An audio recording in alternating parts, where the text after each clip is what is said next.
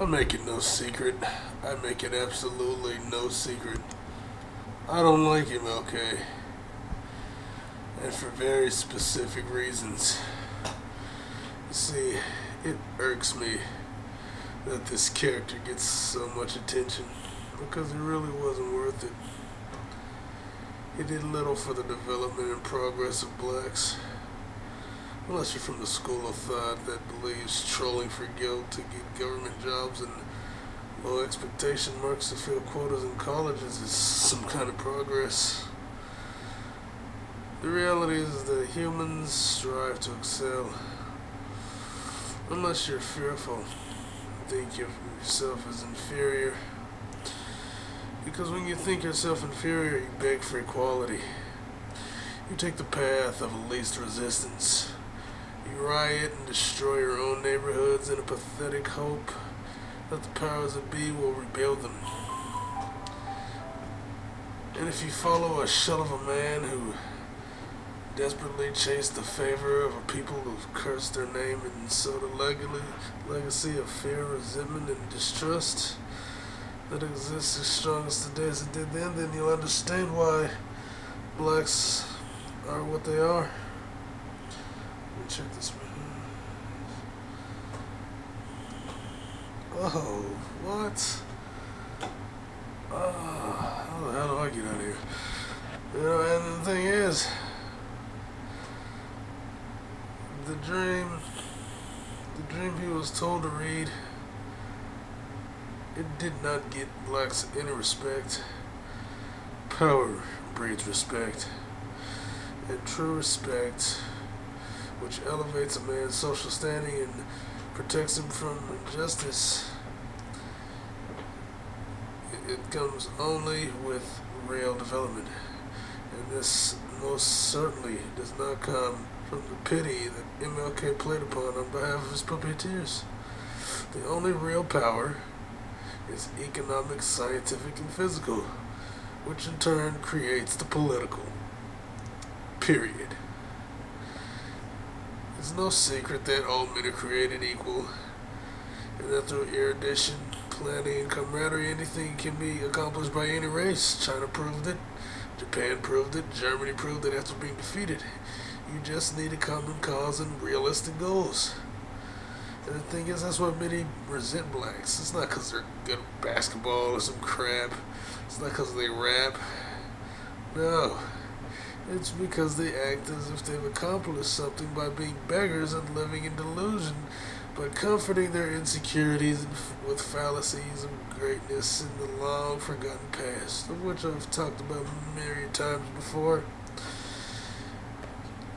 In my honest opinion, I have to say, MLK was probably one of the worst things to happen to blacks at that time, because what he essentially did was he took focus away from grassroots efforts to create economic dependence and fight for real power. Those movements were looking to create and expand jobs in post-segregated America.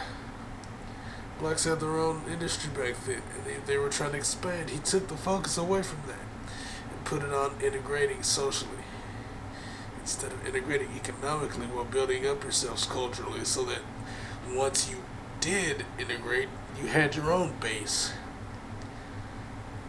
as well as the opportunity to network abroad. And the thing is, he didn't address that, and that was a calculated move. You see, the grassroots efforts wanted to expand the jobs.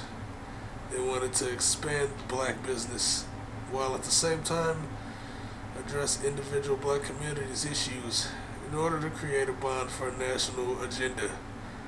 Once you get all the little crap out of the way, then you can create a base for a national agenda like the Jews have, like the Italians, the Armenians, etc. It's more than obvious that the powers that be recognize this.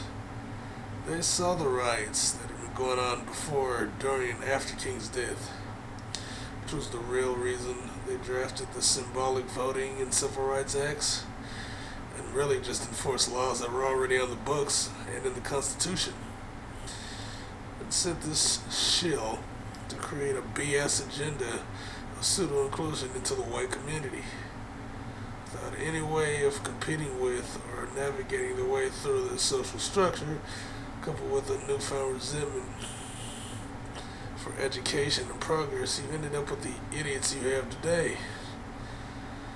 But not all blacks were blind to what MLK really was. When he came to California, they booed him because, as one put it, we wanted jobs, not your little dream. MLK's dream is not the black agenda. It does not represent the arrival of blacks to prominence at all.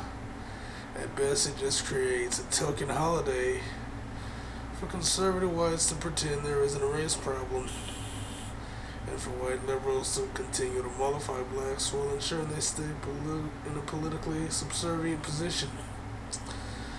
I've said for years, blacks are completely dependent upon the majority, and if something were to happen to the economy, they would be screwed, and that day has come.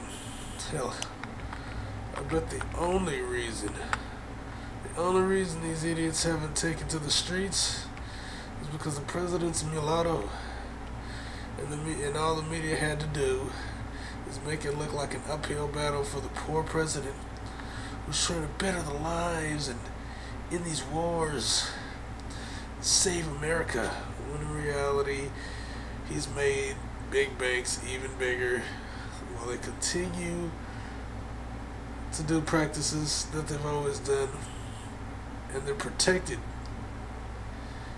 and none of the things that they've done have been deemed illegal. The regulations do not stop them from doing what they've done to cause the crisis in the first place.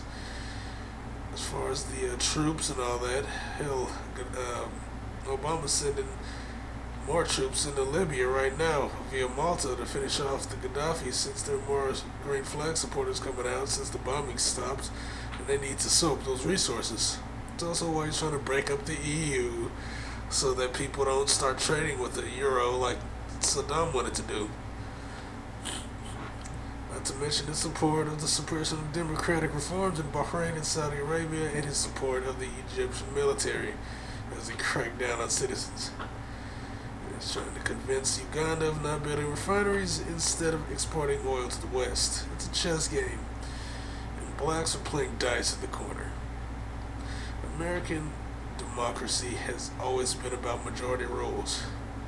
The masses of each group make up independent nations. For instance, the Jews have a national agenda, even if all of its members do not agree with it, as do Armenians, Iranians, Mexicans, etc. And if the masses of any groups are viewed as ignorant, ineffective do-nothings, then it's a judgment that's passed on all members of the race by those who are critical of its existence, which usually is those who represent the most power, i.e. white people, and then other people that wield more power than the said group that's deemed worthless. It's also why a lot of non-American blacks tend to distance themselves, because they know that most blacks are ineffective. They know that the majority of blacks here are not progressive. At best, they're working class, and they use that working class to make it seem like most blacks are some large middle class with all this power, and they're not. Hell, what's really sad is the ones that do have power distance themselves from the rest of the blacks because they know how counterproductive they are. They know how stagnant they are. And so they try to keep their distance and focus on what they need to do, which I honestly believe is a smart move because, like I said, blacks have no idea how to wield power. They have no idea how to obtain it. And they really don't want it because they don't want to have to deal with responsibility at all. You see, when blacks are put in this position where people judge the entire race based on the idiots, it diminishes respect, and it takes away from a pool of people willing to work with you as equals on a road to elevating socially. blacks by and large are not in the running. An individual mulatto president does not change this fact. Educated blacks have few options outside of working in corporations or in the government, and that doesn't change the social standing of the majority of blacks. MLK did not help blacks get power or wealth. He's essentially like medicine for the mentally ill. He doesn't help the patient. He helps the majority race by keeping the patient opiate and thus not a threat. So while I despise MLK and everything he stood for, it's obvious why they love and celebrate the great deceiver of blacks. Because he helped keep them in their place without any serious losses.